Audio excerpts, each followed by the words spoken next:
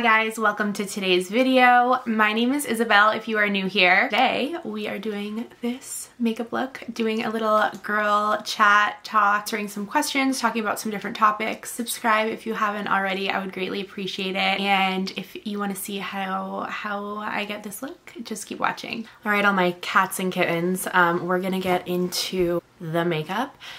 So I already have on, I washed my face, primer, wash my face, serum, primer, and then I put the NARS pot concealer on spots where I have more porous skin. I just kind of let that like sit and melt into my skin for a little bit, and I feel like it really helps with the look of the texture of my skin when my foundation lays on top.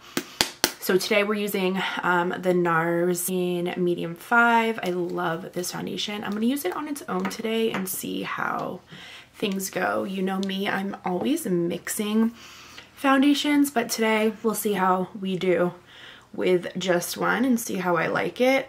So someone nicely commented and said to try to put foundation on the back of your hand and then put it on from there, which I used to do. I used to do that, but it's just like an extra step that just kind of annoyed me. I've said it recently that I'm trying to try new techniques with how I'm doing my makeup, and I'm like trying to see if less is more, in the sense of like, because I have a lot to cover up. So that's my thing, is that I have freckles and acne and scarring and whatnot. Feel like I need to go in with a heavy hand, but I don't necessarily need to.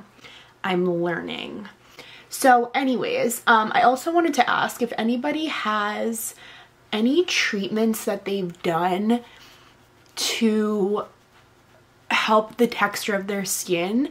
I think microneedling is what I'll need to do. I was recommended a med spa near me. It's kind of not near me, but there's like nothing near me, so I'll have to drive a little ways to a med spa. And I know I can talk to them because I think I'm gonna start with a hydrofacial. I just like want to get everything out of my skin. So I'm gonna actually, I think I should do that today. I'm gonna call them and set up an appointment for a hydrofacial and then go from there. So if you have experience with and I know peels, I think chemical peels are also really good for like resurfacing the texture on your skin. So anyways, that was just one of the things that I wanted to see if any of you guys had experience with. Also, I changed up the lighting. Do we like it? Is it like, because sometimes I just feel like it's too bright, it's too like cool toned, it's too whatever tone. So recently I've been going back in with a beauty blender to go over my foundation. Don't forget your ears. And I have today's girl chat topics and questions that I'm gonna start talking about momentarily. I just needed to like get into the flow of doing my makeup. You know how it goes. So I've been really liking going over my foundation with the beauty blender. I feel like it just puts everything into place, and it kind of seamlessly, I don't know, do you see, like, I don't know, I can like see a difference. Okay, so I did a very light layer, looks awesome. I feel like I need like a tiny bit more coverage on my forehead. So I'm going to get into the questions. So today is more of like a girl chat. Us girls, boys too, always invited, but like we're talking about girly stuff. One topic was mom guilt, and this is something that you don't really like, you can't even like, what am I trying to say? Obviously, until you're a mother, you'll never understand. It's like a whole different, it's a whole different feeling, and how to deal with mom guilt. There are some days that I like look back at the day, feel some type of way that I didn't do enough, that I didn't spend enough time doing something with the kids, or anything, a certain situation that I feel mom guilt over, you have to remember that you're a human. You know what I mean? Like, nobody's perfect. Everybody makes mistakes. And like, as long as you know that you're doing the best you can, that's really all we can do. And some days are very hard. I forgot how hard it was to like talk and do makeup at the same time. So basically how I deal with mom guilt is I remember that I'm a human being, and I remember that they'll get to a point, even if they like get mad at me, or, you know, if I have a day where I feel like I wasn't a good mom, I just remember that I'm human and that tomorrow will be a better day, and really that's all you can do. And I really recommend to take time for yourself, and I've always said that. Like, I've always been someone that you really need to like prioritize yourself, and the time spent with your children will be more like valued, because I know, especially for me, when the kids aren't in school and I'm with them every waking second, it's like I just feel like I'm like, okay, well, we're together this entire time, like what else? Like, we can spend time together later, like we have all the time. But when you don't have all the time, it's like, you know that you don't have all the time, so the time that you have is more precious. You know what I mean? So definitely to take time for yourself, because our kids are gonna grow up and they're gonna understand how difficult it is to be just an adult in general, you know, to see what we do for them. And we have our bad days, and mom guilt's totally normal. It happens to all of us. So I don't even know what I just said in that answer. I should have like thought of that before I talked about it, but it's just something that we all deal with, and you're not alone. Like, know that you're not the only one that feels that mom guilt of any situation. If you're working too much, if you're not working enough, if, you know, it's just like, it's always gonna be there. So I had someone send me a DM of a long situation that they're going through that I'm gonna talk about to the best of my ability. But basically, I'm not gonna say it word for word, but she is getting ready to get engaged to her boyfriend. Like, it's just something, it's kind of like Mike and I, like, it was like no secret that we were gonna get engaged. They picked out a ring, yada yada. She just doesn't know like when they'll get engaged, but they've talked about their wedding, and it's always been her dream to get married in the fall, and her dad is getting married next 2021, and then her boyfriend's sister, who's become one of her best friends, is getting married in the fall of 2022, and she knows she's getting engaged soon, which it's 2020, I think. Like, oh my god, it's almost over, thank god. And so she's like, I just don't want this like weird wedding conflict. If she were to do it in a few months of his sister, and they're planning both weddings, and she really doesn't want to wait 3 to 4 more years. And this is like, I hate these kind of situations, because you don't want to take anyone's shine. Do you know what I mean? And like, obviously be in that situation is just like, I wouldn't know what to do exactly either. But if it's been your dream to get married in the fall, I don't think it's the end of the world. I really don't. Each of your days will be your own days. It's not going to be about anybody else. I think as long as they're not on top of each other, like, that would be weird if like your soon-to-be sister-in-law got married on one Saturday and then you got married the next Saturday. Like, that's a bit much. But I feel like if they're a couple months apart or even a month apart, like, that's totally fine. It's like, we're just at that age where that everyone's getting married. You know what I mean? Like, obviously this year hasn't been as much, but Mike and I have had years that we've had weddings back to back on a Friday and then a Saturday. We've had weddings for weekends in a row. And it's not that because you won't be taking you can't take anything away from the bride and groom on their day.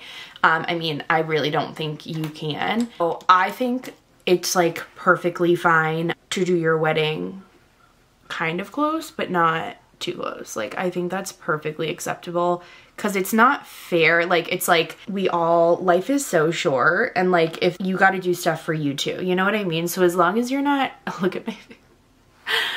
As long as you're not doing it on top of your sister-in-law's wedding day, you're good, boo. And you do you. You better send me that flippin' ring. You know who I'm talking about, because I know you're watching this, my little boo-boo cake. So anyways, so obviously in my last, like, how I do my makeup video, I did my makeup differently, but I just like haven't been happy with how it's looking. So that's why I've been changing it up, and I've been happier with how it's been coming out. But I'm still playing around with makeup. I'm actually gonna film a video right after this of all my Sephora VIB holiday sale haul, whatever. It's right here, and I haven't opened it. Like, who am I? I've been dying to break into it, but I haven't, because I'm a good girl, and I'm gonna, I mean, I guess I like could have. I mean, I guess I could have used it. Like, it wouldn't have been the end of the world, but I'm gonna open it all on camera. So I'm doing that right after this, if my little baby cooperates with me, because both boys are at school today. So I think there was something else I wanted to say that had been like bothering me about nothing. It wasn't bothering me. It was just like a point that I wanted to make about, you know, self-care and doing things for yourself. And this week right now, this whole week, I literally told anybody close to me, I was like, unless it's a dire situation, like, please don't need me for this week. Like, please, my kids can need me. Obviously, I'm their mother. Like, I'll do whatever I can for them, whatever they need.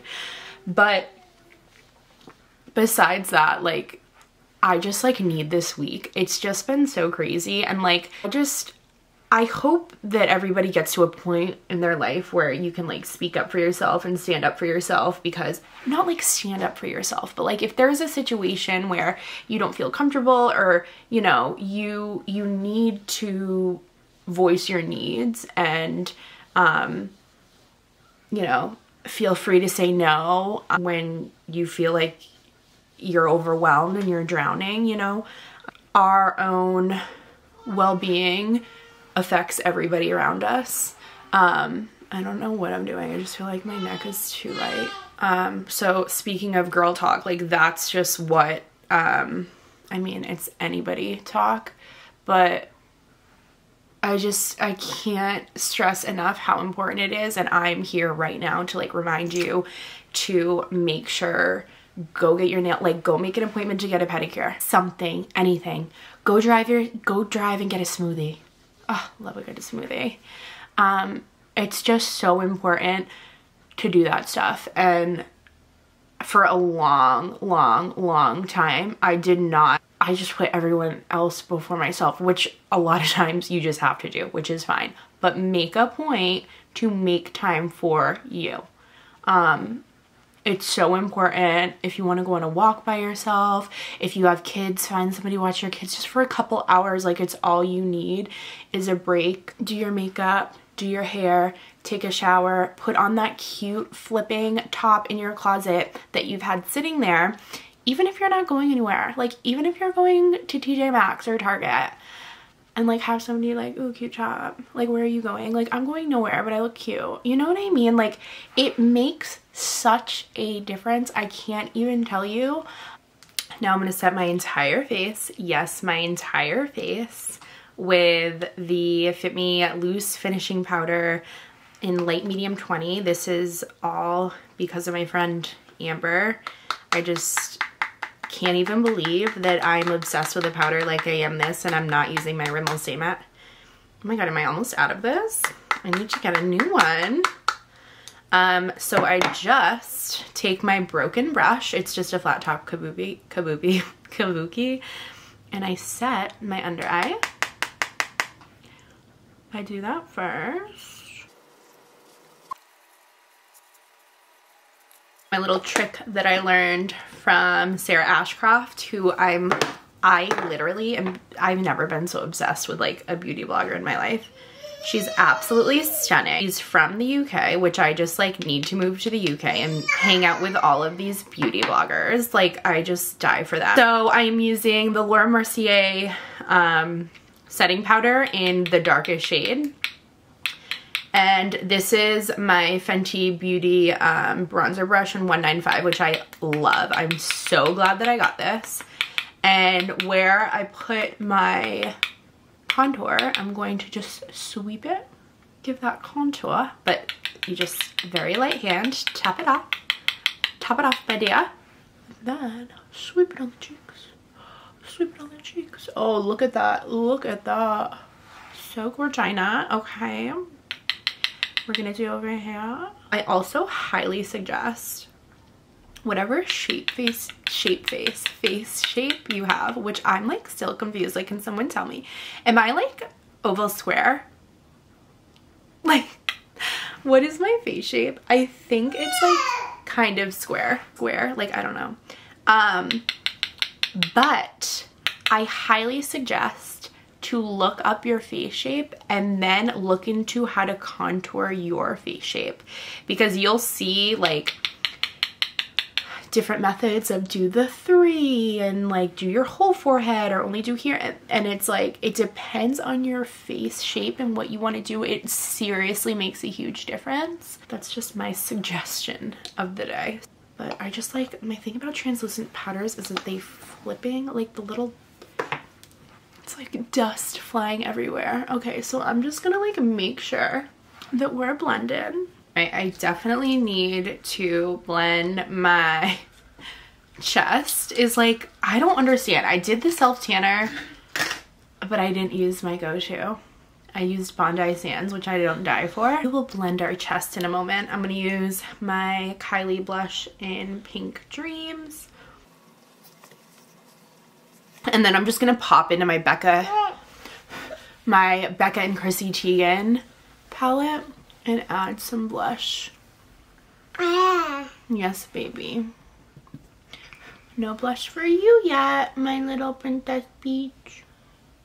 I love you. Okay, so another topic question. Mom boobs. Hello. So I like to call my boobs pancakes. All right, I gotta do my eyebrows. I know, but I have to do my eyebrows. Can you just hold on a moment? So I breastfed all of my babies for like, basically if you add it all together, so 15 months, 10 months, and 12 months. Or no, 11 months. So 15 and 11, 26 and 10, so 36. So 3 years I had my boobs being nursed on. And I now have pancake breasts. I honestly don't see anything wrong with plastic surgery if that's like what you're into. Honestly, hopefully one day I will get a boobie job. There's like, I don't know what to say. Like mine look like flat pancakes. I don't really know. I do suggest that you have all the kids that you want to have before you get a boob job, because that would just be silly. I've heard of people that have gotten their boobs done and then have babies and they're fine, but they do like fall a little bit. And just because, I mean, your boobs get so massive being pregnant and breastfeeding, and then for me as well is I would gain so much weight and lose so much weight and gain, you know what I mean? So like that on top of them just getting gigunda, I hopefully one day will get them done. Nothing, like I don't want no like big like booby doobies. That's just like not my vibe, because I've never been like a big chested person, so I don't want to be all of a sudden like, but I definitely like, they need, like, I'm not exaggerating, like they need help. If you're not happy with something like that that's making you super self-conscious, for me it doesn't make me super self-conscious. I just know that as I get older, gravity's gonna do its course and they're gonna get worse and worse. I just need somebody to be able to watch my kids while I recover for however long. but it's something like super, I've never been put under anesthesia, like anesthesia, I don't know how to friggin' say that. I've never had like a major surgery, anything, so I am like super freaked out about that. And just to like recover from a major surgery is like no joke. But that's it on mom boobs. I mean, and if you got those big badonkadonkas that are just like still nice and perky, like you're an angel, you're amazing. I'm so jealous, but can't relate. My next, this is a question, do you and your fiance plan on getting married or just keeping things how they are? So, is this lighting weird? Hello? I'm back. Okay, here we are. I just went to get my lip liner. So, we are definitely getting married.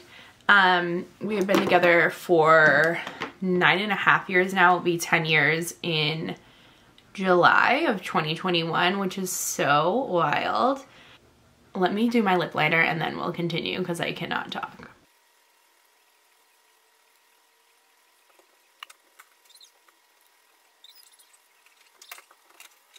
All right, I can talk now. So we're absolutely gonna get married. I think I had said before how we started planning, like we literally started planning, like we saw a travel agency and like contacting people in the country we want to get married, and this was all in like the beginning of 2020, and then Corona hit, and it's tough because we don't even know what the state of the world, I mean, hopefully they keep saying that this vaccine is going to come out soon,